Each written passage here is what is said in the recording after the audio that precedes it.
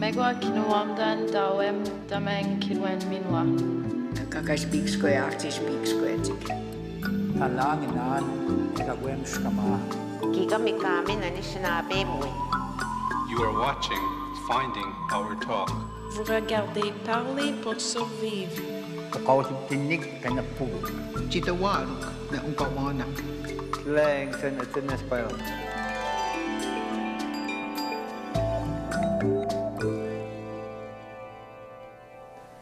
Hi, and welcome to Finding Our Talk. I'm your host, Paul Chaput. For any language initiative to succeed, the support of the community and the elders is absolutely essential.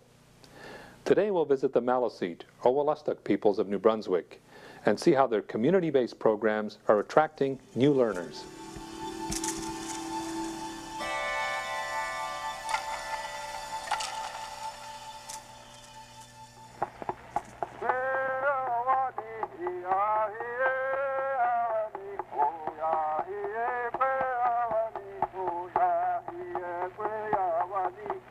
In Fredericton, New Brunswick, this bridge spans the St. John River.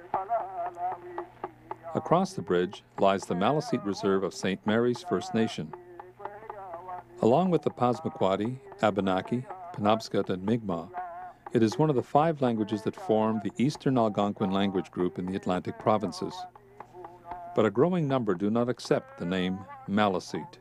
The word Maliseet, it isn't even in our language. The word Maliseet comes from the Mi'kmaq word Maliseet, and it means slow speakers. What we call ourselves that we have even forgotten is Wolastoq. Wolastoq Gawiag are the people of this river. Imelda Purley is a resident at St. Mary's and one of a growing number of Wolastoq language speakers. We reconnected again when I began teaching at St. Thomas University. She was a student at UNB. She was taking linguistics. I asked her what she was concentrating on, and she said Spanish and French. And I thought, it's such a shame that we need linguists within our language, even at the master's level. I think those words sunk in. Imelda Purley is the first of her people to get a degree in linguistics and to study the Wolastoq language at the University of New Brunswick. As a linguist, as a person who carries the language, I want to see language in every phase, every realm of life in the community. Nizagasi agua. And that's just explaining. Niz is the two. While visiting New Zealand's Maori people, Imelda learned a lot about reversing language loss through the use of language nests. The Maoris really inspired me. The Maori had actually reversed language loss. So I started introducing apprenticeship programs, just like the Maori did. Their language wasn't just in the schools or in the homes. They also started taking it to nightclubs and everywhere that they went. All of the activities were within the language. So what I would do is they would learn the vocabulary, and then we would actually go out and they would get to practice it in public, which is such a big, giant step for them.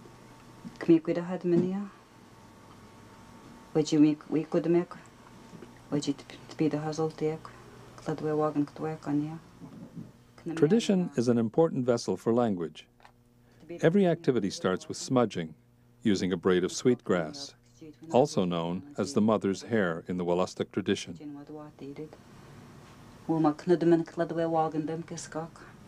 When you bring the smoke, you ask a prayer for Creator for yourself. You ask Creator, may I think in my language.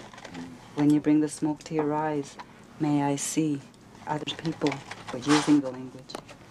Your ear, so that may I hear my language today. You know, the nose, so that we smell the medicine, the wulimahask, sage, gukskoks, you know, all of that. When we bring the smoke to our mouth, may we speak our language today. When you bring it to your heart, may I carry my language with pride. You bless your hands so that may I greet other people in my language. And you bless your feet so that you may walk this red road to your language journey, because all of you have a personal language journey. That next step, that big step, it's actually a big step that you're taking, is going from the community and using it outside of the community. You're taking your language wherever you go. If you decide you're going to go bowling, you're going to know how to say some things at the bowling alley. Najig bamulane. Najig bamulane. Abeska maganag. Abeska maganag.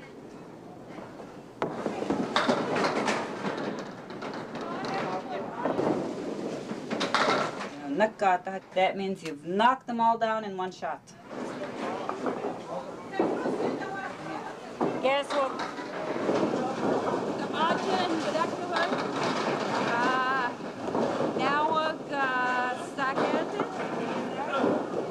Abzik. Abzik. Wet the hood. Wet the hood. Abzik because the pins are made of wood, and wood is the word abuz. Abzik, so that's plural. Wet the hood, the ones you try to, those pieces of wood you're trying to knock down. Yeah, quick, bamulandos. Yep.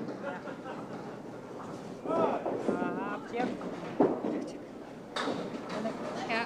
Wanneer ik bemoelan, zoiets? Yeah, quick, bamulan.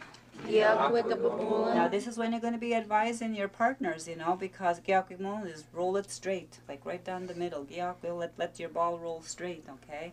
And so that's what you're saying, roll the ball straight. Valerie Brooks recently joined the growing ranks of Wolastoq language teachers. The methods Melda has been teaching us, I've been passing on to our students at the school, like working with the puppets, story time, dance.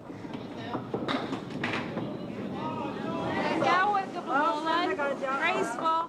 Speakers are going to be, might be your worst enemies right now, because they're going to be testing you. So, what are you learning in Maliseet, Then you can say, I learned how to say, Nimji nil ahed walaguk, Nimji nil ahed walaguk, that means gutter.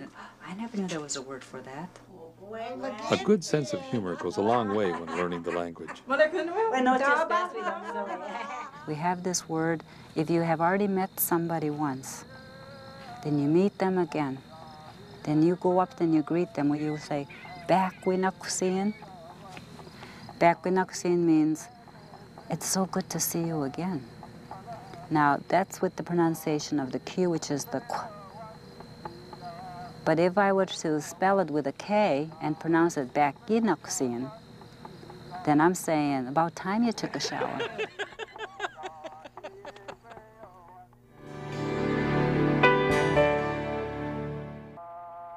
These days, there are less than 200 fluent speakers remaining in the 5 Wolastoq communities. Most of them are elders, raised in the tradition of the Catholic Church. Today, Imelda is in Tobique, 2 hours north of Fredericton. She's hard at work with elders and others, integrating the Wolastoq language into the realm of the Catholic Church. The priests would reward the people who would become parishioners.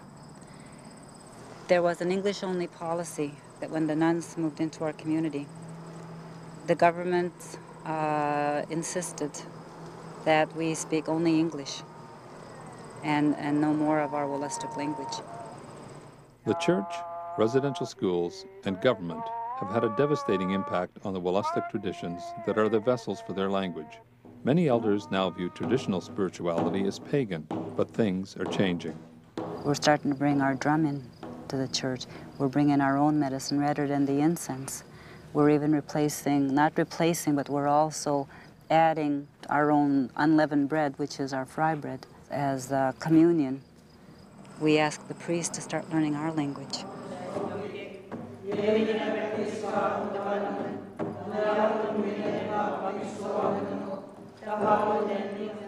The Our Father, when it was transliterated, when you say Kamitaksen Spunkigayed, it's not our Father, it's our fathers, our ancestral fathers. Imelda and the Wolastoq Language Committee have encouraged deeper involvement with more of the elders by translating the rosary. I would come weekly and say the rosary with them. And then they started to invite their children, community members, and then so the circle started to grow. And then we've since taken it from the home into the church and asked the priest, we want to say our rosary in our own language now. We don't want to use English. So that's how it became, and of course the priest joined as well. For many elders, the role of Mary is now more aligned with Wolastoq tradition as a symbol of the clan mother and the female principle. The Hail Mary, Walida has Molly. It's like, I am so happy, Mary. You know, Molly, because we don't use the R, so Molly is Mary. I am happy, Mary, that you have symbolized the sacredness of women. Because in our culture, we believe that Creator is both male, female. That it cannot be just male. It has to be both male, female, and that's equality.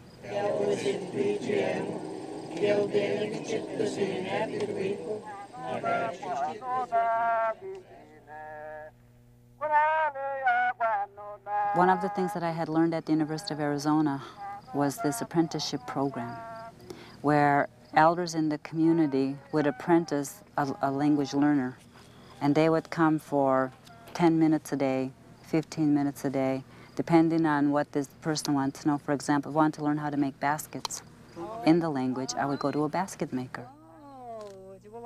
Elder Charles Solomon of Kings Clear First Nation is eager to pass on this ancient skill to the next generation and the language and legends that go with it. Oh, Namaste, Not on Medwena.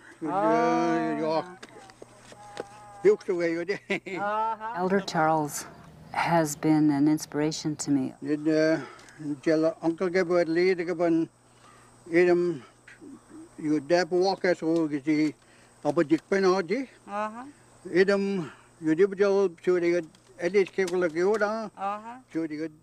He would set up these molds, and the class would come in and he would show them, and he would tell the legend of the ash tree, you know, how the Wolastoq people came from the ash tree, the male and the female, and the basket is the weaving.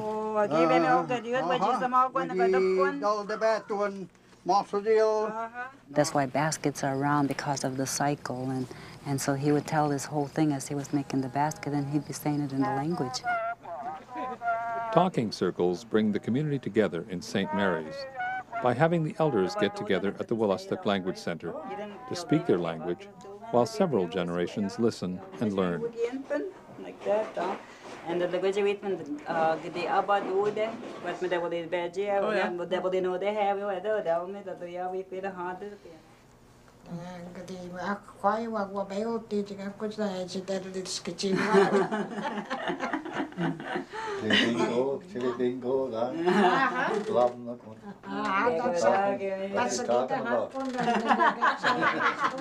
talk about me. Talk about you. Yeah, you want to pass it to them so they can take it. This one, yeah. Well, and that book, yeah. Today, the elders have a surprise. They are being gifted with prayer bundles prepared earlier in the week by the children.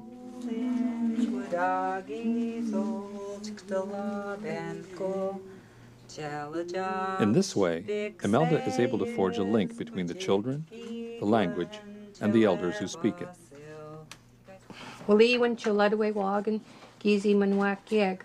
And it's thank you for saving our language. The power of these simple talking circles touches all who attend. It just makes me so proud to be in this class. Thank you. Great. I'm so happy. You know? And it's a good feeling. And to hear everybody and to know that, you know,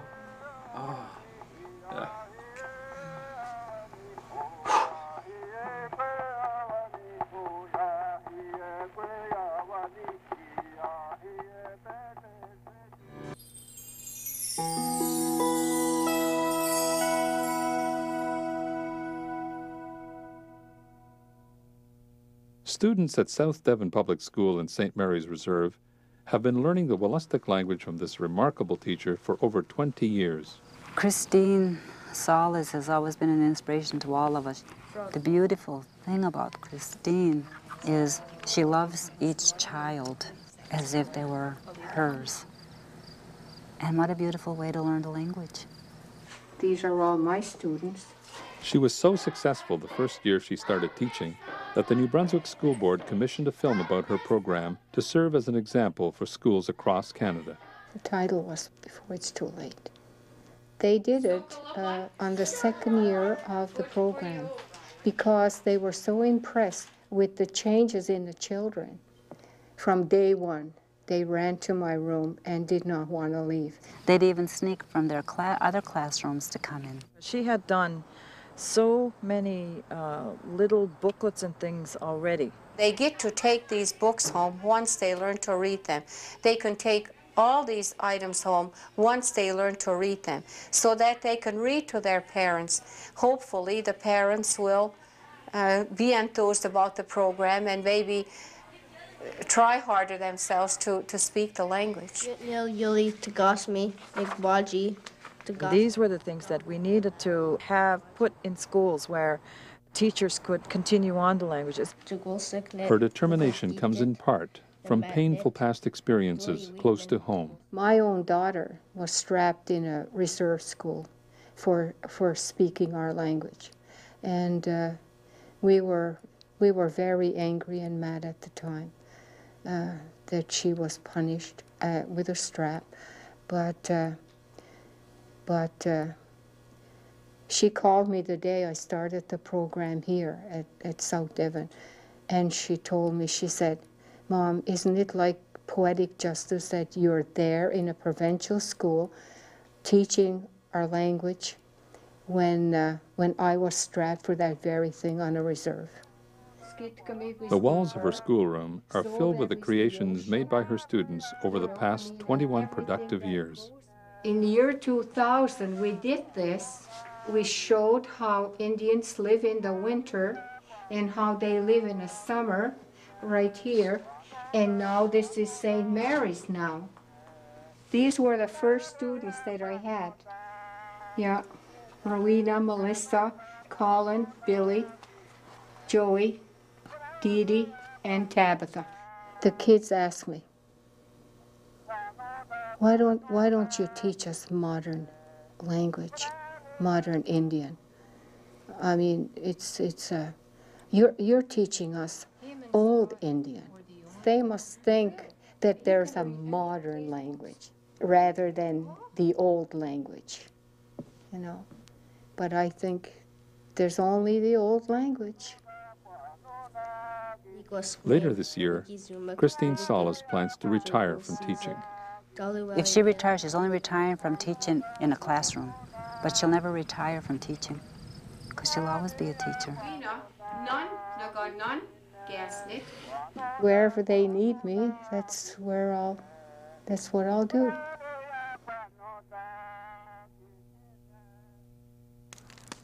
Imelda takes advantage of traditions like the Sweat Lodge to involve the young ones in the language and spirituality. And it was those inquisitive ones that I felt, I've touched their ancestor. They want to know more. And in each community that I work in, I can sense them. The other ones just aren't ready for me yet. I'm going to go in this way. Remember? Follow your heart. Okay, like this.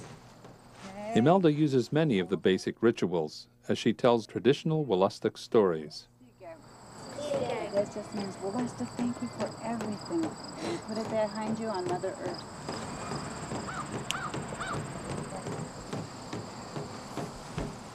Remember? We're going to tell a story about Matagwas. Meg had Matagwas, before Matagwas had long ears, Matagwas had teeny, teeny, tiny ears. But Gluskap changed that. Gluskap changed his ears. It was summertime like now, like Nibbanil. And Matagwas was bored. Oh, I'm so bored, she says. She said, I think I'll play a trick on all my friends. She went to Dukas. Dukas? Dukas. Asiginagut. Astronaut. Mayalgizos. Mayalgizos. Goody. Goody. Abajiel. Abajiel. So Dukas was scared. Dukas said, oh, Gizos Maragadi Abajiel, the sun isn't going to shine anymore. Oh, no. What are we going to do? We won't be able to see. It'll be dark. We'll be hungry. We can't find food. And Matagwas was hiding because Matagwas said, oh, no, Gluskab is here. He doesn't like it when we lie or tell stories or play tricks on our friends. He's going to be mad at me. What is Gluskab going to do to me? So she's hiding. She's scared. Gluskab goes over, looks underneath, and finds Matagwas. lifts her up by her teeny tiny ears. All of a sudden, her ears stretch and Glusk upset from here on in. You've told these fibs to your friends. You will have long ears to teach you to listen to your friends and not play tricks on them. And that's how Mott the Glass got long ears. So every time after a story, what do? Sing a song. We have to sing a song, because when we sing, we pray twice. Okay, Yep. ready? Ready, Jeek Nux? We're going to sing You Way Higher. You way higher, you way higher, you way higher. This prayer that Imelda passes on to the children came to her during her first fast. Well, as well the morgan, nuke masug, nagamusum sug, Waliwan, Chaladwe wagon, Geezy, Munawakyug, Chill Nealin, Nealnudge, Degetch, Nalayod, Manen, Chill, which Wabazited, Nilayage. Oh, I got to give you a hug for that. Love for the language and simple ritual go a long way to reversing language loss. But the key for the younger generation is to involve them as early as possible. You like the language? Yeah. How does it make you feel?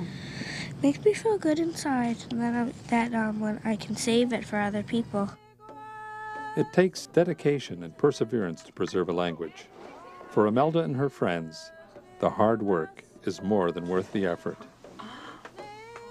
We're language warriors, where we're going to help people love the language so they can love each other.